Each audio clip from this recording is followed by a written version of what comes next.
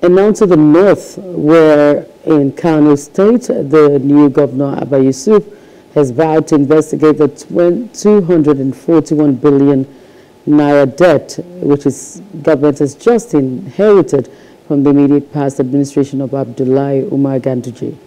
Yusuf expressed his dissatisfaction with the handover notes provided by Ganduje, stating that he was disheartened at the lack of details in the document. Governor Yusuf criticized Ganduje for not personally handing over the state government to him and instead left the state ahead of the inauguration.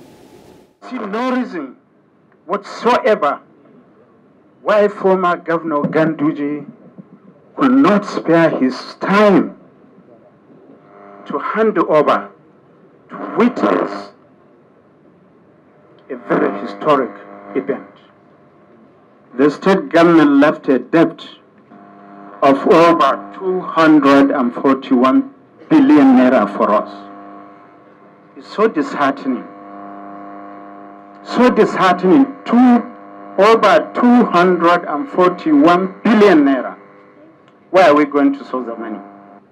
The internally generated revenue, the SS you spoke about, is nothing to write home about. It's nothing to write home about. I'm sorry. I just have to express this so that the good people of the state will understand our predicament. Hello, hope you enjoyed the news. Please do subscribe to our YouTube channel and don't forget to hit the notification button so you get notified about fresh news updates.